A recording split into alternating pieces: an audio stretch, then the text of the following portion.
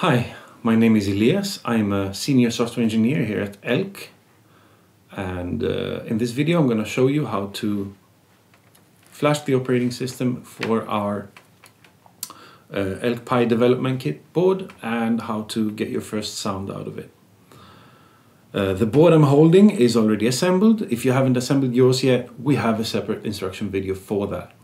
Everything I will show you is available in our documentation in case you want more details or miss something I say. Also, here I'll be showing just for desktop Linux. In our docs, we also have commands so that you can achieve the same result with Windows or Mac. So the first thing you need to do is download the image of the Elk operating system and flash it onto the microSD card for the Raspberry Pi. The image is available through our GitHub page. Just follow the links from the Elk Pi repository to the releases section and download the newest one. What I show for the next steps is available on our documentation page under the Flashing the Elk operating system section. I recommend using Balena Etcher. Download it, start the app image from the terminal, making sure you use sudo. Pick your downloaded image, select your microSD card as the target and press flash. The next step is connecting to the Elk Pi, which is shown in the Run Elk on Boards guide in our documentation. There's many ways of connecting. I'll show using a shared local Ethernet connection. First, follow instructions to create such a shared connection for your particular platform, since it differs between them. So with the devices connected with an Ethernet cable, the first thing you need to do is to find your board's IP address with the command arp-a on Linux.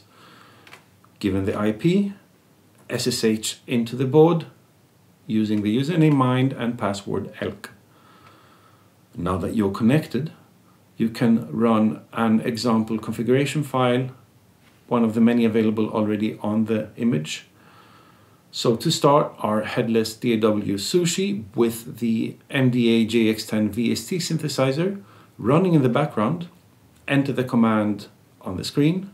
The and sign at the end is for running in the background. And the last thing you need to do is to connect your MIDI keyboard to Sushi. First type aconnect-L to see what IDs your keyboard and Sushi have been assigned, and then type aconnect and in our case 16 and 128 to actually create that connection. With that, it's ready to play. Once you're done playing, just enter the pkill Sushi command to stop the Sushi background process, and that's all there is to it. We have a lot more documentation available on our website, and most importantly, don't forget, we have our forum.elk.audio where you can ask any questions and read discussion about using the Elk Pi. Thank you for watching, and I'll see you in a future video.